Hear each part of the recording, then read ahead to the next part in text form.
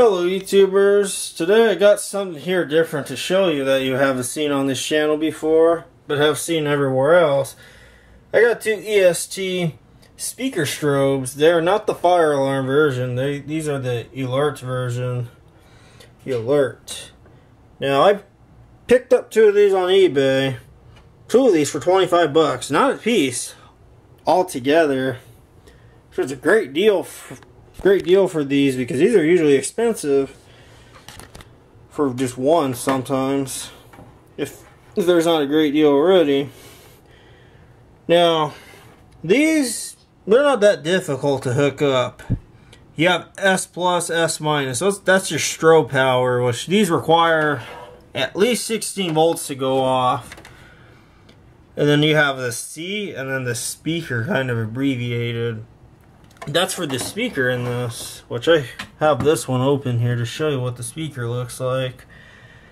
Yep, that's what it looks like inside one of these. It's clear. You can see that orange stuff there, which is called the spider. And then you can see your little tinsel leads coming off of the little terminals inside the speaker. Very flat, not bassy. But what do you expect? These are not going to be very powerful. Here's your little miniature size 70 volt step down transformer. I bet that speaker's probably 8 ohms. And I think in here there's a filter cap because it definitely filters out quite a bit of the bass, which the audio people say DC filtering. It filters all that out. Now I have these two hooked up in parallel, so they both will go off. I don't have the strobes hooked up at the moment because I don't have a power source over here for that, but this is just meant to be a little lab test. Now, I've been using these as computer speakers. Yeah, I've been using them as computer speakers during the week, but now I'm ready to finally build something to put these in use. I am thinking of leaving one of these in this room and then putting one way in the back of my shop. Maybe in the future put one under the eave right next to that wheel lock alarm down in the eaves. Now, I'm not using a actual 70 volt amp here, but instead what I'm using is this cheapo computer speaker amplifier stage here. Now I actually took the speaker out because I already bodged it a few times in the past, so I have no use for this right now until I thought about this yesterday. So what I have going on here is the red and this black with the pink stripe on it was to this speaker that used to be in this enclosure, which was rated for 3.5 ohms. So what I did instead, I cut that out, I spliced these two wires, and I have this external line coming out, going straight to this transformer in between. Now what's going on here, this was a 6 volt AC type transformer. Usually you can find these in older brick power supplies like this. Now definitely not these type of power supplies. And the way you can tell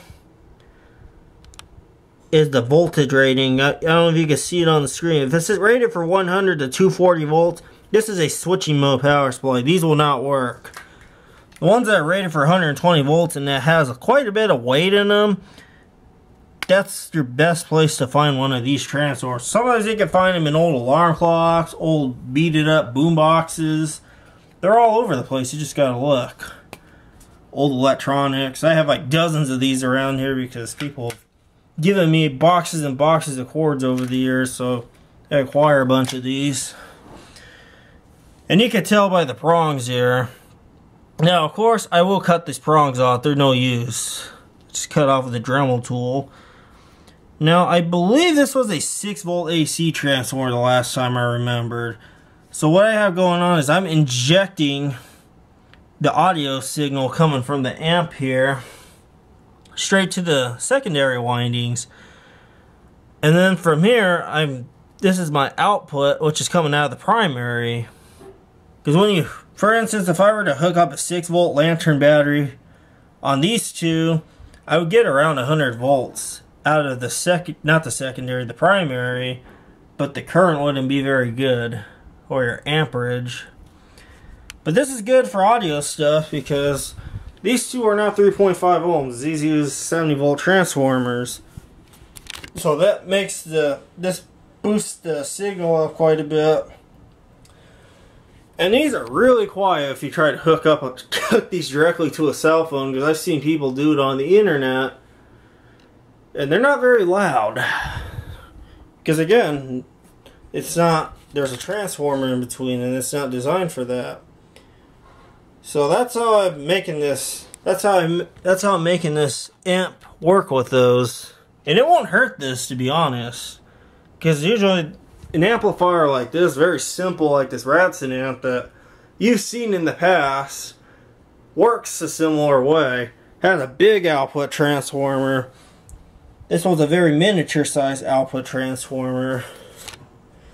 So, and now what's going on here, here's one of those boards that I used to use for my intercom tones quite a bit, which I no longer use because my system's been replaced with the UPAM, which has its own built-in tone, so I no longer need this. So it's just laying around, so I finally found a use for this once again.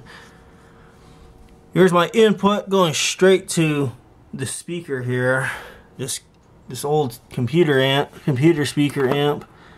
There's an IC right in the middle of your screen and that heatsink. It's not gonna be bass heavy or anything, so now what I'm gonna do, this requires 5 volts to run.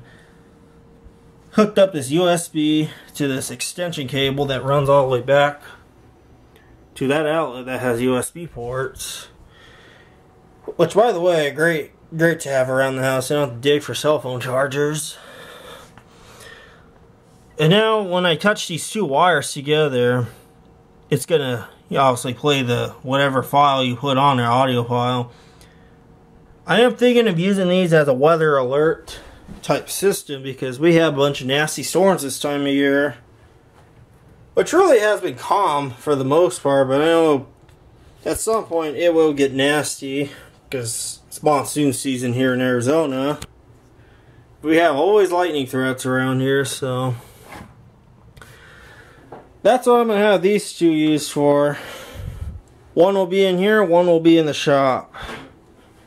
Obviously, I'll figure out the relay situation so the strobes can go off, which I'll show you that at a later date once this project is completed. So, yeah, sorry about the mess, but here's my blue wire, and here's a yellow wire. This is the trigger.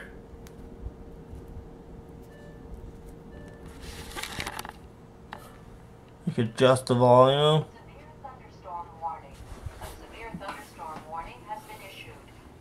Prepared to seek shelter. Severe thunderstorm warning. A severe thunderstorm warning has been issued. Please be Seems to work just fine. Shelter.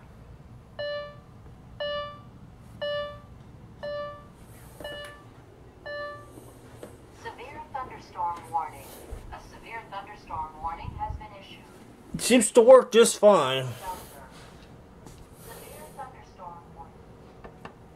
Now, if you're wondering about that audio that you just heard, I did make that out of a combination of two different audio files that a couple of my subscribers sent me in the past.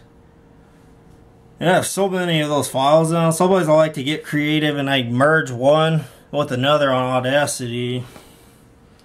And I edit them down, and then once I find the right rhythm, then I copy and paste that rhythm multiple times. I made this one approximately an hour long. So, which in most cases I will never have this thing on for an hour long, probably like a few minutes, but it's there just in case, because you never know. Somebody's Mother Nature can be unpredictable. So yeah, this is my next upcoming project here. Definitely have to show you guys more stuff on the intercom system at some point. Now I did actually hook these up to the UTI-1, which it sounds pretty good. Not bad for paging, because obviously some of these systems have a little onboard microphone where you just talk into them. And the reason I know that is because I used to go to another school that used the fire alarm versions of these, and they used to talk through these. after the fire drill was over there so you could return back into the building. That's how I know that. Now I hope you guys enjoyed this video, and definitely stay tuned for more. I got a lot of stuff to show you here.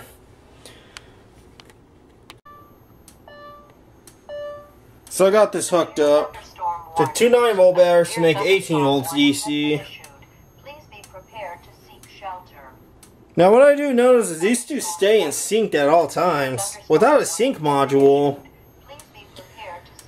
I thought I might throw this in for you guys so you can see this in action. Stay tuned for more, and be sure to subscribe.